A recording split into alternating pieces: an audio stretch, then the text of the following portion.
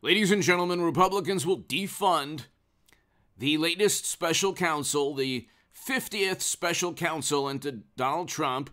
They had the January committee, found nothing. Liz Cheney and Adam Kinzinger failed miserably. They have the Department of Justice and the Federal Bureau of Investigation. They already know the documents that Trump has. You can look in the comment, in the pinned comment, well, the description as well. Numerous articles explaining a president can indeed acquire and keep classified data. If there's an issue with the National Archives, which is a government library, that issue is generally resolved through attorneys. This isn't a big national security risk like Hillary Clinton siphoning classified data outside of the United States government onto secret servers. Top secret. Okay, intelligence. Trump had the ability to declassify. Clinton did not. You can watch the short on this channel and hear the Honorable James Comey stating, well, no reasonable prosecutor would indict, although there's evidence of violations of the law. Hit subscribe to this channel right now. The latest short on this channel explains why Republicans should thank God for Donald Trump, okay? We had record low poverty under Trump in 2019. If you were like a socialist or a communist or Democrat, far left, what is there not to like about Trump? Forget about the media, forget about intelligence agencies and everybody you claim to be against.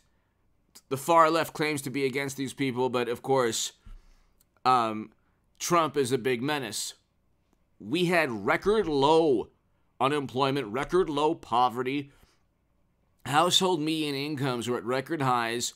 We didn't have a record debt, household credit card debt. Median wages down 8.5% according to the Dallas Fed.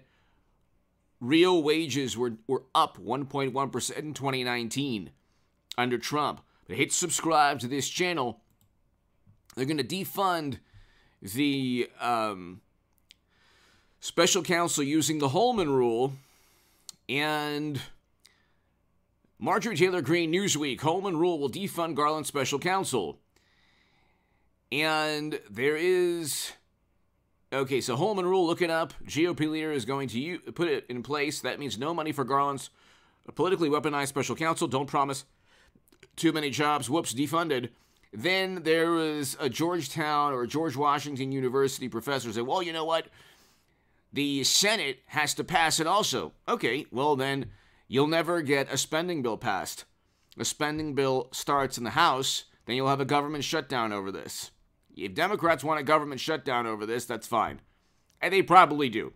Their lifeblood, the essence of the Democratic Party is to investigate Trump because FTX, Hunter Biden, everything like $10 million that Biden acquired through his son.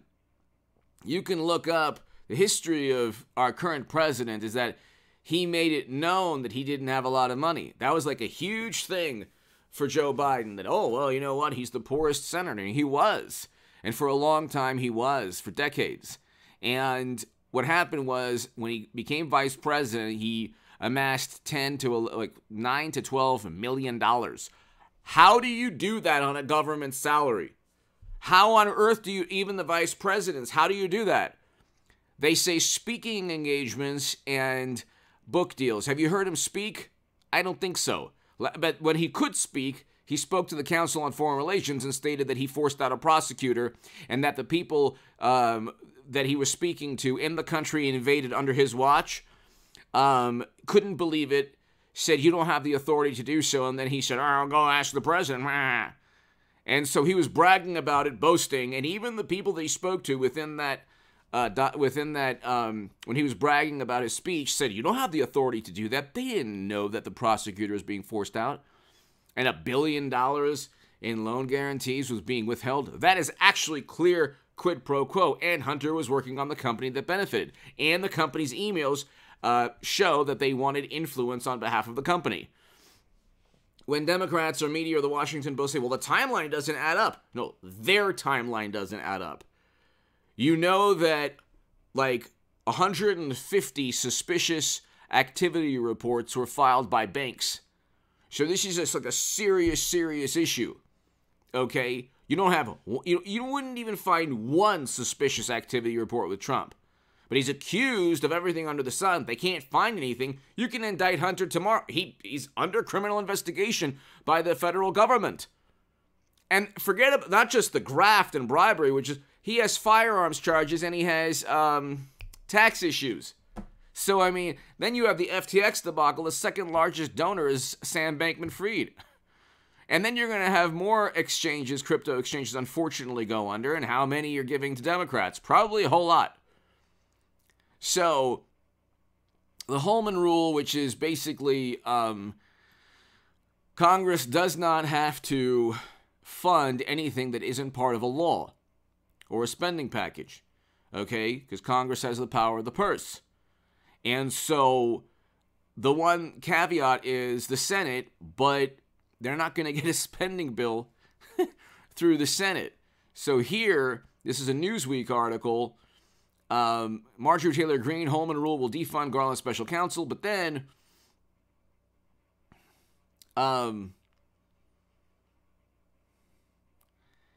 one scholar said, even if the House succeeded, I doubt a Democratic-led Senate would agree to a spending bill that defunds Department of Justice personnel conducting lawful investigations.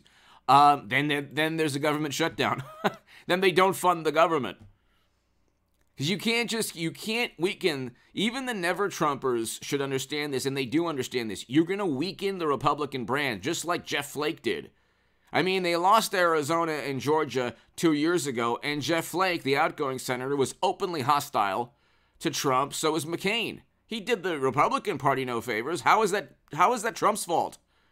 Because Trump said things media didn't like, and then Democrats didn't like, and never-Trumpers didn't like. It's like Biden, mashed potato brains could take a gigantic dump outside on the White House lawn. And Democrats would say, it's fierce, it's amazing, it's fantastic, oh my God, what courage. They would never even say, the man is slurring his speech. He's like, if it's a hot mic between Biden and Fetterman, I mean, you'd have a better chance deciphering whale sounds. Or like a pod of dolphins speaking to a bunch of whales.